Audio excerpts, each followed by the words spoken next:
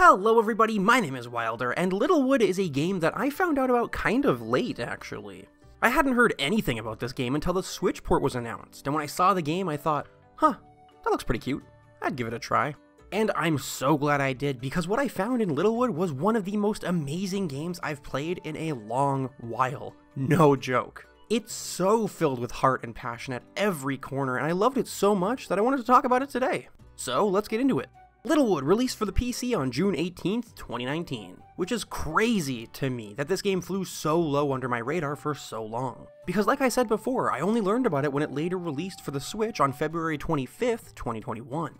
Anyway, Littlewood is an adventure game slash town building sim kind of mix. This game's story is different. You're the hero who went on a big adventure and saved the world from the evil Dark Wizard. After taking down the Dark Wizard, however, you've lost your memories and forgot your entire journey. That's not important though, because you need to rebuild. Your job is to rebuild the town you live in and make it a nice place where you and your friends can live peacefully. I like the little spin this game puts on the story. Your big RPG adventure is over, and now that you've won, it's time to rebuild a town. And knowing this is the calm after a big adventure makes the game feel very relaxing and free. Anyway, there are quite a few mechanics that make up this town building sim, so let's start with building itself. In Littlewood, you can bring up your building menu at any time, and it gives you access to a bunch of blueprints and buildings you can create. You get these blueprints by either buying them in stores or getting them from the characters living in your town. Either they have a good idea for a store or service, or they want you to build a house for them so they can live in your town too. They're the main way you'll be getting blueprints. To make these things, you have to first get the materials required, which you can get from chopping trees for wood or breaking rocks to get stone and ore. You know, stuff like that. Then you can throw them into refiners to make lumber and ingots. The tools are used by just pressing the A button on anything in front of you. Nothing else, so it can kind of feel like just nothing. But the really interesting part about using the tools is how your stamina works in-game. I love this mechanic. So the in-game time works kind of like a farming sim. There's a calendar system with 4 different seasons. The way that your days progress, though, is really cool. Your stamina bar is tied to the clock. So basically, when you start getting low on stamina, it'll get dark outside. But if you decide to just not use stamina at all that day, then you can walk around, do tasks, and travel around to other areas as much as you want without time moving at all. I think it's a really cool idea and definitely makes you think about stamina management and your workload day by day a little more than normal.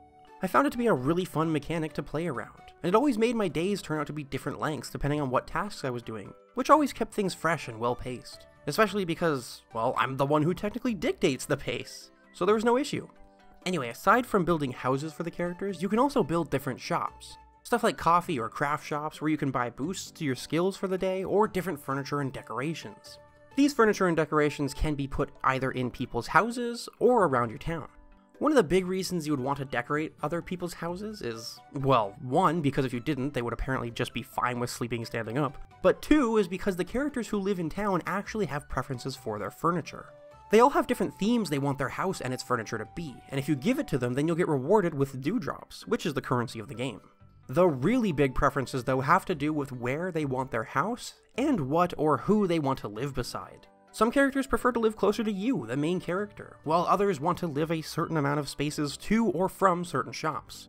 It's a really cool mechanic that'll have you constantly moving your town around and changing its layout, which you can do at any time from the build menu, by the way. Moving all the buildings around, creating different areas of town by putting certain shops together, it's just so much fun. You can also create water wherever you want. You can also elevate or lower land.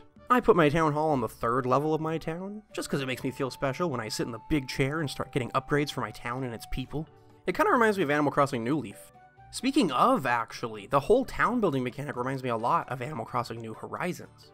Except without the headaches that New Horizons creates with its limitations. I mean, come on, Nook, you're really only gonna let me move 1 building a day? You should know by now that I can't have the same island layout for more than 2 months. I'm never satisfied with my own creations, come on!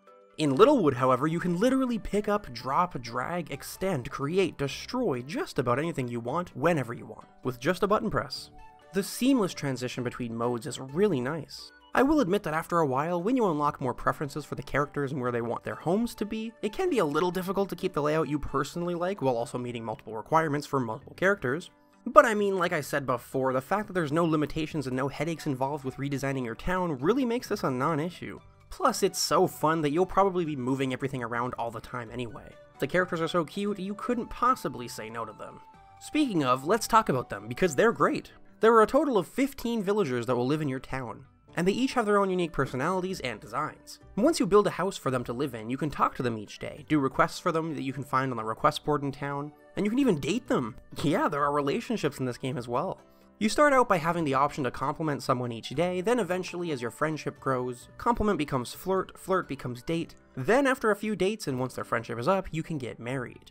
The dialogue is really cute as you're complimenting and going on dates with the characters. In fact, the dialogue in this game is actually amazing. There's a ton of it. And while the characters will only say a few things each day before having it roll over, it seems like every day they have something brand new to say. It's always new dialogue. This is probably because I'm not extremely far in the game, but after just coming off of Story of Seasons Pioneers of Olive, this game already has way more dialogue than that game.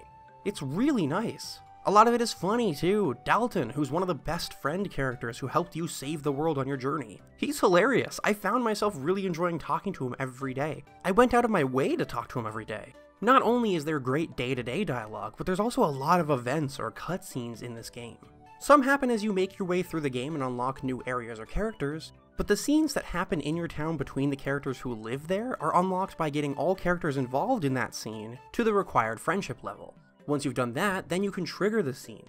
There are quite a lot of them too. Some let you learn more about the characters, some let you slowly find out bits and pieces of what your journey to save the world was like, you know, since we lost our memory.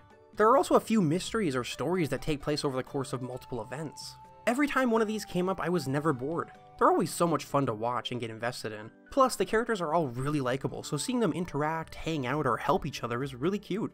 There's a ton of stuff that I didn't talk about here, but it's because this game really does have a lot of content to it.